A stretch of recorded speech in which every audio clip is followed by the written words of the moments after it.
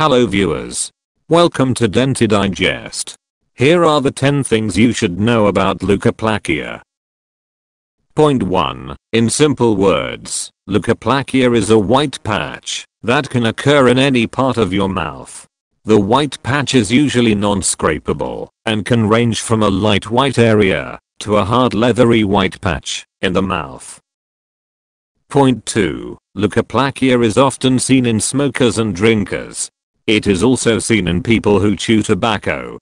In short, it is a common lesion in people who have an association with tobacco. Point 3. Usually, there are two forms of Leukoplakia, homogeneous and non-homogeneous form of Leukoplakia.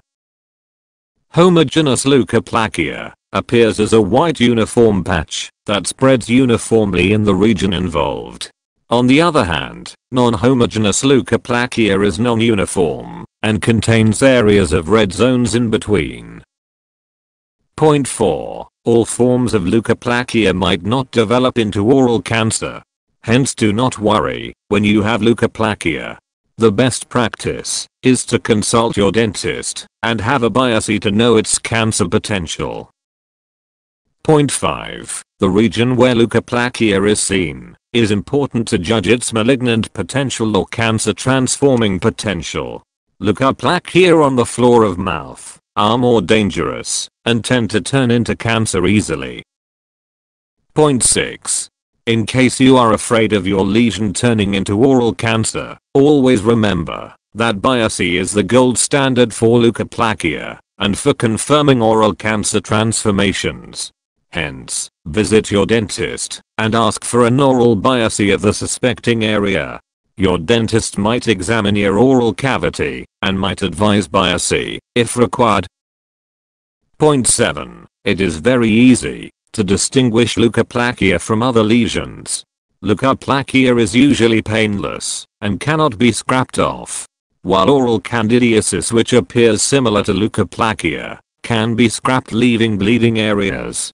Leukoplakia has a classic presentation of dry cracked mud. Point 8. Leukoplakia once formed cannot be reversed. The lesion has to be excised either surgically or through cryotherapy or laser therapy. Point 9. The medication that we use for Leukoplakia are only supportive therapy. They mainly contain antioxidants to prevent further damage to the oral cavity. Vitamin A supplements mainly help in regulating keratinization and help in preventing further keratinization of the mucosa. Point 10. Only 3% of Leukoplakias might turn into oral cancer. Hence all Leukoplakias are not oral cancers. Hope you understood the intricacies of oral Leukoplakia. If you liked the video, do share with your family and friends. And please do subscribe to our channel and hit the bell icon. Thank you.